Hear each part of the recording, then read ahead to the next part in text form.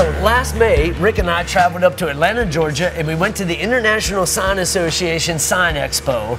And we did a bunch of episodes and a bunch of interviews with people in the industry about the latest and greatest technology coming out. And when we went by the HP booth, man, I just fell in love with those brand new HP 800 Latex Ink Jet printers. Yep, yes you did. And I was not in that episode. I was watching from the other side of the camera. And I thought we were gonna have to drag this guy out of the booth, man. He was like, you were drooling over those things. Yes, I was. And that's because we've been running HP printers for probably like 16, 17 years now. And our printers drive the wrap division of our shop. We wrap about 70 vehicles a month, every single month, and put between 25 and 30,000 square feet a month through our HP printers. The printers we have now are the 570 versions, and we have over 1.3 million square feet on the two of those combined in the last 5 years. They are straight work beasts, but they are getting a little tired. So when our friends from Grimco said that they had 2 new demo printers that were looking for a good home, we said, hell yeah, bring those things right over here. So in just a few days, we're gonna be the proud owners of 2 new HP 800 Latex Ink Jet printers. Yeah, dude, you might need to sit down or breathe into a paper bag. You sound like you're about to hyperventilate. I am, man, I'm excited, I'm ready. So Dell and Jason are going absolutely batshit crazy waiting on our new printers to get here. And of course, the way things go around here, they go to lunch and the truck pulls up right as soon as everybody goes to lunch. I'm talking Dale, Rick, Jason, everybody's gone except for me. I'm sitting there just like, oh, I have nobody here.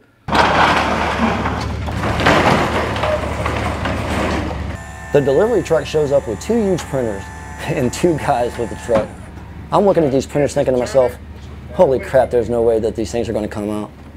So I measured the printer and then I measured the drop-down gate just to make sure, and sure enough, it's barely going to fit. We got just about 3 inches. Woo. So we got about 3 inches on it. I'm trying to get more guys on the phone, and before I realize it, this guy is pulling this thing out on the gate. And these things are heavy as shit. Watch that wheel, don't come off that edge. I don't know how far we can get that way. Whoa, whoa, watch that wheel, that's that left wheel, whoa!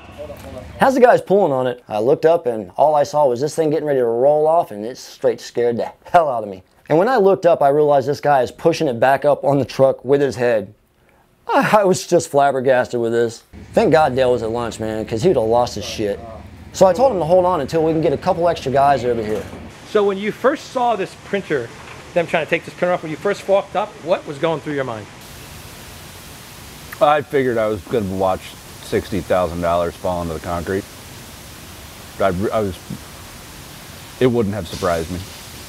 The guy, you know, trying to yank the thing off by himself and then like lifting it back up with his head was not ideal. That's not the ideal way to unload something like that. So now we got 6 guys over here trying to get these really expensive printers off the back of this truck without them crashing into the ground. With everyone there trying to stabilize it, we were able to get the printer to turn sideways on the platform without it falling off. Lock it. Lock your wheels. But it was real sketchy. Yep. Hit it. And that huge ass printer came right down to the ground in one piece. I was so happy. Yep, now there's one more to go. The second printer was even more of a problem than the first printer because we realized it was backwards on the truck, so we couldn't get the control panel out the same way we did the first one. The difference between the 2 printers when they were in the truck is one was sitting this way with the control panel forward, the other one was sitting this way with the control panel to the back. So this one, the control panel came right out and it slid right now. Now when we tried to pull this one out and spin it, the control panel kept hitting the side of the door. And there was no way we could actually pull it out far enough because the wheels were rolling off the platform. Everyone was trying to give me some half-assed idea on what to do. Then me and Robert came up with a solution, the forklift. What could possibly go wrong? Our plan was just to use our heads. Like we unload oversized stuff with the lift gate all the time, with the lift gate and the forklift. I don't know why anybody was trying to do it by hand. The forklift has the pallet. The plywood's just to give it a flat spot for everything to sit. But the forklift is under the pallet. The plywood's on top of that. The plywood's also on top of the lift gate. So once you're on that, it can't go anywhere. It's as stable as sitting on the floor. You just have to go down at the same time. So that's the key. The key is... Yeah, the key for using the liftgate like that is just communication, and when the liftgate starts to go down, the forklift has to go down at the same speed. What happens if they don't? It's on wheels.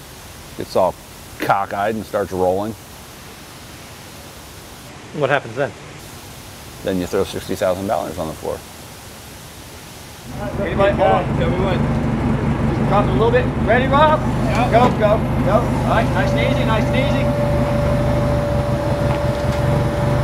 All right. The new expanded platforms held beautifully. Both of them came down together in sync, right to the ground. Perfect execution. It's exactly what I expected to happen. You know, me and Tim's plan worked fine. As intended. And the best part is, Dale doesn't have to know how close we actually came to destroying his printers. Shh, we'll keep that on the down low. Dale would have had a complete conniption.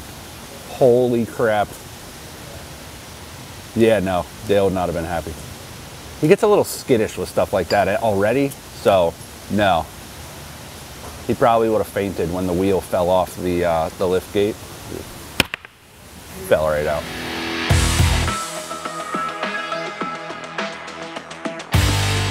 All right, so these are our brand new HP 800 latex printers. These are the best process printers that there are. If you haven't made the jump from solvents to latex, latex is way better. It's much more controllable, and you don't have all the HEPA and EPA regulations. You don't have to run a charcoal filter. These machines are fantastic. We have been using latex ink ever since the first generation of HP latex printers, the L25500, and we've seen it evolve too. This technology keeps getting better and better and better. Some of the new features that you'll find on this 800 are a bulk ink system. They introduced this a few systems back, but this is completely a bulk system. It doesn't have an ink well, it just draws straight from the 3-liter containers. 3-liter containers, you know, where we're cranking out vinyl constantly, these things still last several months. So it's a really great bulk system. It helps us save money on our ink costs. They've really advanced the heating system. It uses heat to dry the latex ink. But this machine doesn't require as much heat. They've really compacted it, they kept it all contained, and where we were at 205 and 208 degrees to cure our latex ink before, this one's running at 198, so it's cooler in here. Even with both machines running, it's a noticeable difference. These machines are also much faster. They print way faster than our other machines. They spit these prints out so fast with so much quality, it's fantastic. Previously, these machines would give you an extra 20% of saturation. The new setup has this at 70% saturation, so I have a lot of room to add a lot of extra ink. Putting that extra ink down gives us more consistency and richer color. In order to make loading and unloading the material easier, they've made this entire curing module movable. It moves up out of your way. I've got my vinyl in the way, but this helps you access all the media, so it's easy to load and unload. And then this payout system actually will swivel forward so that you can get to it easier as well. And also, where they used to have a weighted gravity bar that, as it dropped, would pull it up, this one's completely mechanical. You just give it a spin and it takes itself up. It's really neat technology. This gives you easy access to the print head. You can see where you used to have to move the print head out from here. You can just lift the hood here and it's kind of like working under the hood. You now have easy access to the print head. You can see that the print head is actually wider, so it lays down a wider swath of ink. It helps you print faster. These machines are extremely impressive. We're really glad that we got them, and they're making a huge difference here in our shop. Oh my God, these printers are so awesome. And now that they're in there and running, it's gonna make this place so much more efficient and productive. Yeah, man, I tell you what, you're lucky you weren't here when we took them off the truck. When that thing almost rolled off the lift gate, you would have had a heart attack, man. You think you were hyperventilating before? Yeah, the guy was holding it up with his bean. You know, some crazy stuff happens here at the shop. But listen, these were demo machines, and that's not how HP sends them. They're usually in these nice, beautiful crates. You know, this was just a special exception, you know, on this particular thing. But hope you guys enjoyed this episode. Definitely check out HP Printers. Check out Grimco. They're awesome people. We've worked with them for years and years. Hope you're enjoying everything. If you are, subscribe, hit the like button. Leave some comments and questions. All those guys we met out at the ISA show in Vegas this year, we'd sure like to hear from you guys. Yeah. Talk to you soon. Here, just in case you're still hyperventilating. Man, I don't need no bag. Come on.